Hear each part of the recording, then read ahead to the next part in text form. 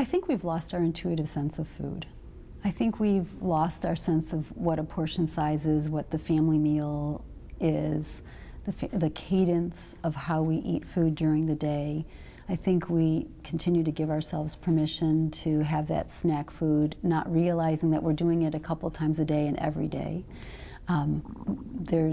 When we eat out, you give yourself a little bit of permission to get that exactly what you want on the menu because you don't cook it at home. But yet we're eating out almost 70% of our meals on average. So in the 60s, we ate 30% of our meals away from home and 70% at home. And it's almost flip-flopped now.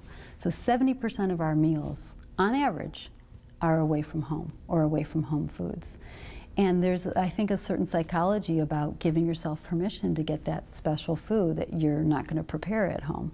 And you also don't know exactly what's in that food, in that, you know, even that fried chicken, you don't know exactly the caloric content. So you have less control over what exactly is in it. Simple daily things that Americans can think about is are drinking water and eating fresh fruits and vegetables. That's often challenging if there's not equal access, but it's trying to think about not just eating fresh fruits and vegetables, but what are the most enjoyable foods, and thinking about the health of those foods, and then moving more. You know, getting our bodies out and moving, not necessarily rigorous physical activity, but just moving more helps awaken and aliven our bodies so that we can be more sensitive to the body's needs and be alert.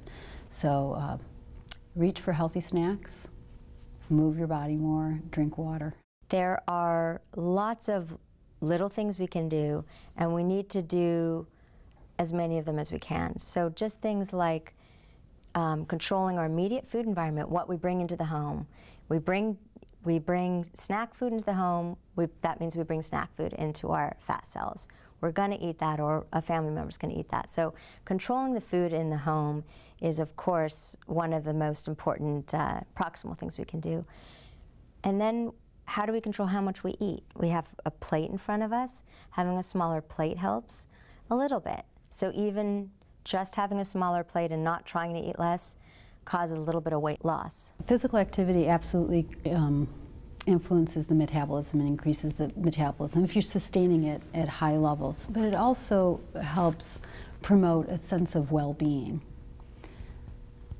Physical activity also is a buffer against stress. So even a nice leisurely walk and being out in nature can go a long way to reduce stress before you reach for those bag of potato chips or, you know, the Snickers bar.